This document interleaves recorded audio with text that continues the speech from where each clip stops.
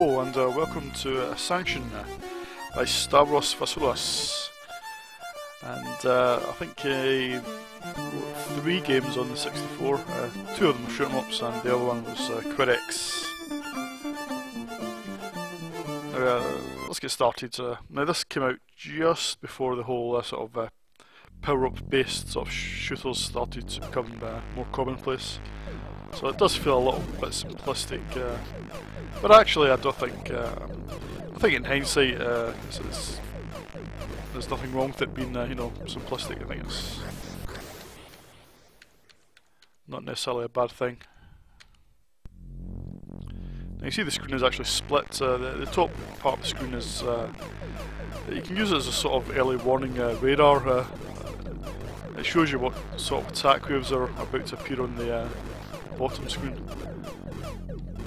and it's really a matter of distinguishing between waves that are moving and waves that are fairly static. And the idea is that you just clear each level. I can't remember how many levels there are. Maybe it's maybe about 10. I'm not sure. And after each level you have a bonus screen, and these do actually vary. This one's a shoot 'em up one where you've got to shoot these S icons. Other ones are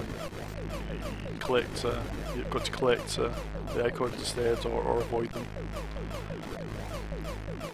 Just to break up the sort of main sort of level. It stops the game becoming quite as monotonous as it could well have been.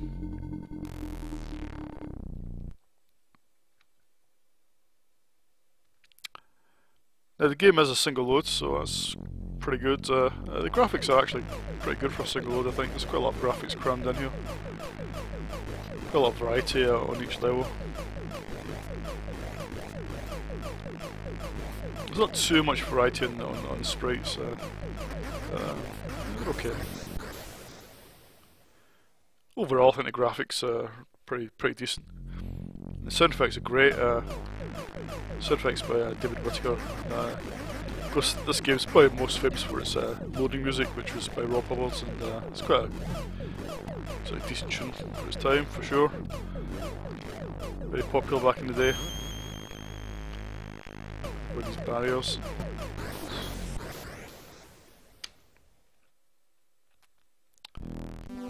Bit of practice here. One more go. Yeah, so the gameplay, I mean, it's quite simplistic, but I think it plays well enough, to be honest.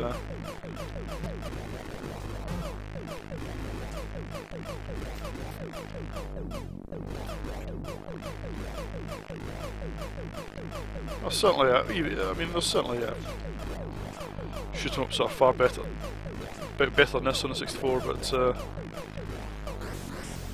think the gameplay is just about above average. So I'll give it 6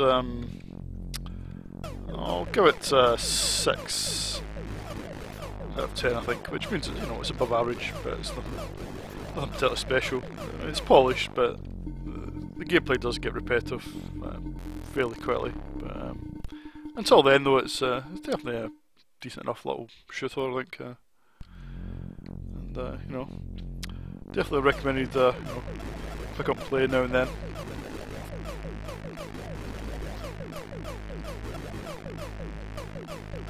It's certainly quite fast, a lot faster than most shoot 'em ups on the 64, I think.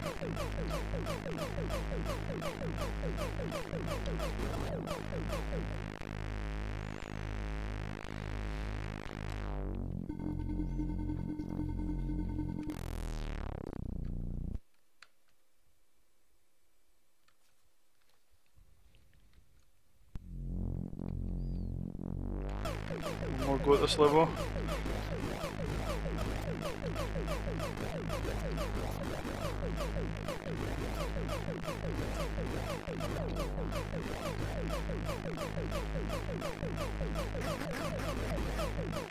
It's one of these games that's probably a bit easier with a auto-fire joystick if you're that way inclined.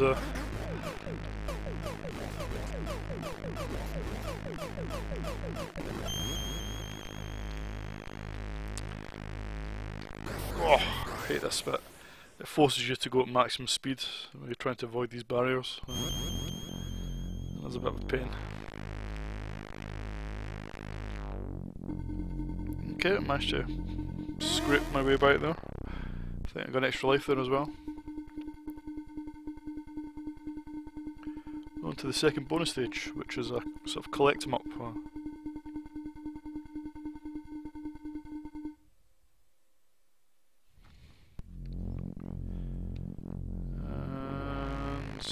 we're off. I used to be quite good at this, but I'm a bit rusty now.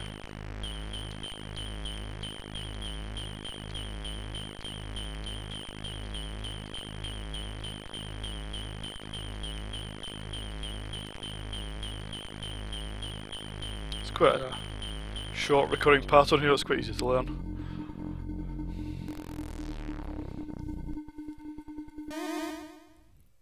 Another extra life.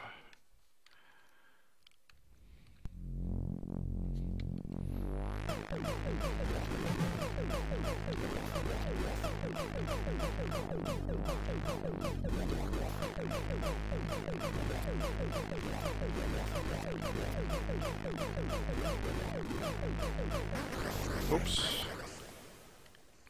Right, well, there's not much more I can show you of Sanxion. Yeah, it's okay, just above average, I think. It's polished, but gameplay isn't too hot. It's okay. Yeah, I think 6 out of 10 is a decent enough score.